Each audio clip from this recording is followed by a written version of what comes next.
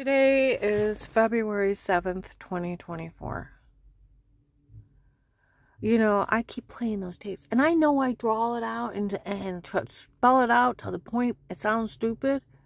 When I tell people who's doing what and what, and what, and some guy was laughing. We listened to her how she's explaining stuff. She don't have to go in such detail.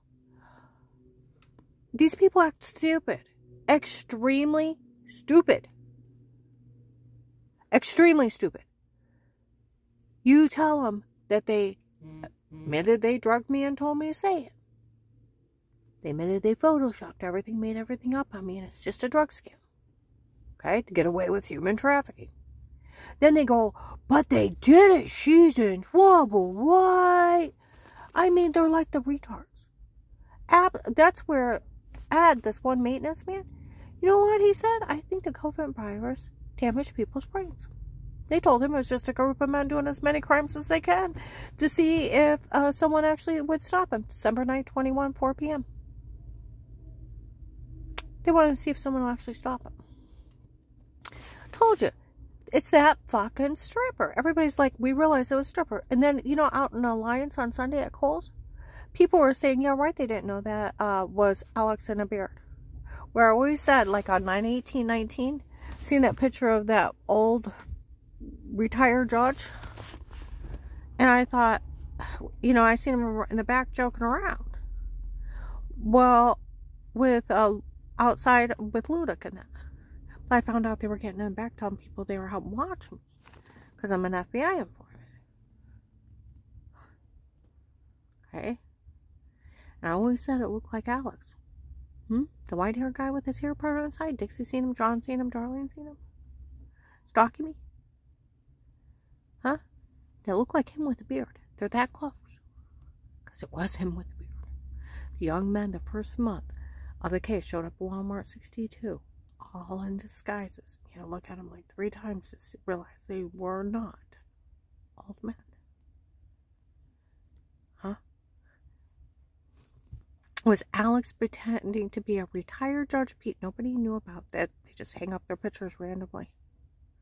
And Michelle, the stripper. Stripper. A fucking prostitute. A fucking stripper. Her serial rapist brother. Scamming people that she's his daughter and that's her brother. In a beard, pretending to be a judge. Could you imagine that agent's face? Nobody's this fucking stupid.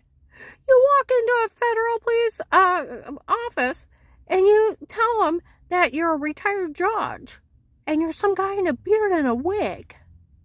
Huh? And that's supposed to be his daughter and it's some stripper hooker. And that's just her brother scamming that agent. And then they got another drug dealer pretending to be a doctor from Altman Hospital selling information.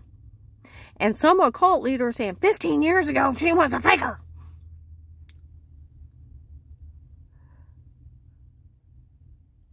And then they have stalking tapes, fake sodium pentothal reports where they were drugging the hell out of me. Huh? And photoshopping of washing and stocking tapes by a stripper and her serial rapist brother running scams on people. You know, outside Kohl's, I go to leave with my client on Sunday. My car's bugged. I think it was Officer Mark off in the distance. They got a hold of us. See, they left my file at the courthouse. Portage County Prosecutor. Well, I was talking to Abigail to give it to the lady officers. FBI informant. I'm here for carrying around the house. Yeah, they were talking yesterday in Mulligan's Pug that it's not funny. They told that courthouse she's an FBI informant. Well, they told everybody, honey. They told everybody. Okay, well, they dropped off my file. Okay?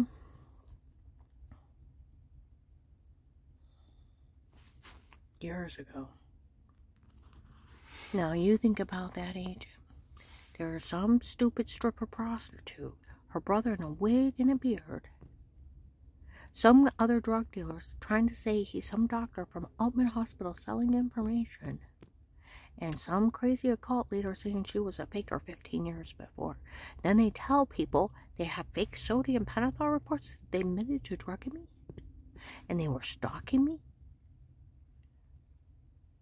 Then later on laughing that it's a shower scene in the other room and washing. Actually in 18 or 19, they admitted they photoshopped me using a feminine wipey above the toilet after I got done in the bathroom in another room. That would make you look weird.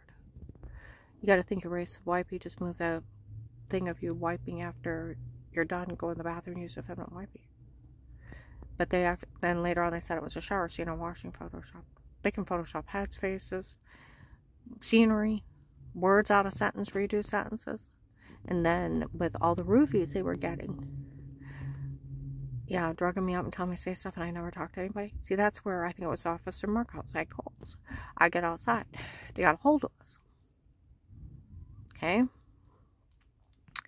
We found out they were drugging her up so bad up there that some guy with her ex-husband was letting some guy go over there and drug her and rape her.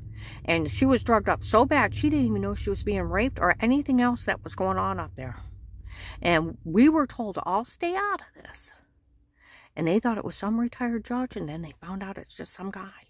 And her ex-husband said he was letting that guy rape her because he was trying to prove to someone he didn't want her anymore. And so he's letting that guy drug her up so bad she didn't know anything. And that guy was going over there and raping her. Whereas covered in bruises, throwing up, heart racing, almost passing out, and a severe personal infection. And I thought it was the well water because it was toxic. Eating my skin, making me sick just washing in it. And the bruises, I almost thought I was getting cancer from it. That or if that idiot's beating on me, why am I not waking up? And I had no idea what happened to me. And I'm going to Altman Family Physicians all summer long of 2018 for all the signs of being drug, beat, and raped because I never talked to anybody. Nobody put it together. And the police found out right away Dave was letting that guy. And because they thought it was a retired judge, they were told to stay out of it. You know what? President Bill Clinton had an affair with Monica Lewinsky back in the day. The FBI made it public. They also investigated, made sure that it was consensual, and they made it public. Why? Because he's the President of the United States. She's an intern. Why? Because if they think he's abusing his authority and she felt intimidated to give in to have sex with him, then that is considered rape and he would go to jail. He was going to get impeached at one point, and she demanded that it was consensual between two adults. That's why he didn't go to jail. I want you to think about that. The President of the United States got investigated and was going to go to jail if that girl wouldn't have said it was consensual between them two. I want you to think about that. Why would a retired judge, just because they thought some stripper and her brother are pulling the biggest scam in the world, that he's some retired judge nobody even remembers? Because I asked Cecily Mullins about him. She's like, I don't know who that is. If his picture's been on the wall, it's been on there a long time. See, they told me that they talked to that family. They didn't know anything about this. It's because it's that Michelle, that stripper. It's her brother, Alex. And in disguise, they're scamming everybody. She's a retired judge's daughter. She's nothing but a fucking hooker. And her brother's a serial rapist. He was the one going over raping me. Huh? And he's the one impersonating Pete and it's Alex. Like they said, they even need to go back. And the guy that followed her around her, they need to find out his part in this. You understand? It's that stripper and her brother pulling the biggest scam in the world. And the human traffickers use their scam so nobody would tell on them. Uh-huh. And so they got away with human trafficking and serial killing here.